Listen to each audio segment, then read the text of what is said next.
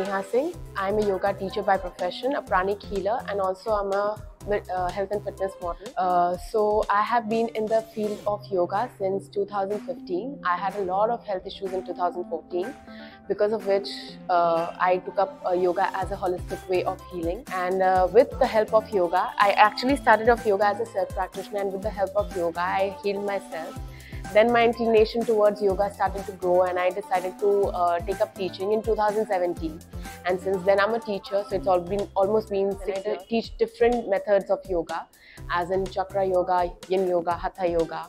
So various methods, acro, anti-gravity. How I came across yoga and happiness.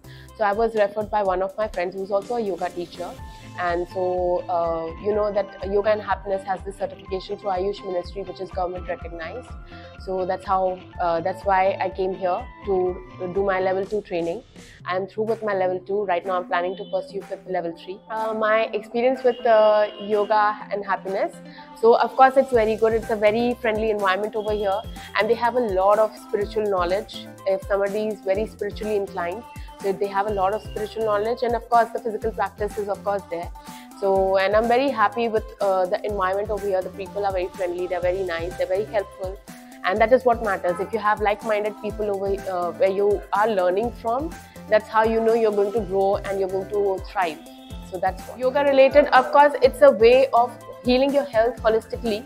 So instead of course, I would not ask anyone to stop with whatever their doctors have prescribed, but if you are looking for an alternative method of healing, natural method of healing, yoga is one of the best cures, because it can fix most of the health issues, which is normally not even reversible.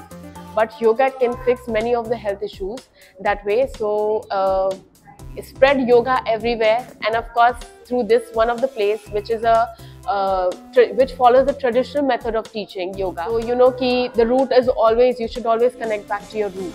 So instead of going to various places which are just focusing on the physical practice, this is what is different about Yoga and Happiness then. It focuses on the traditional method of teaching and healing your body and mind. Thank you so much.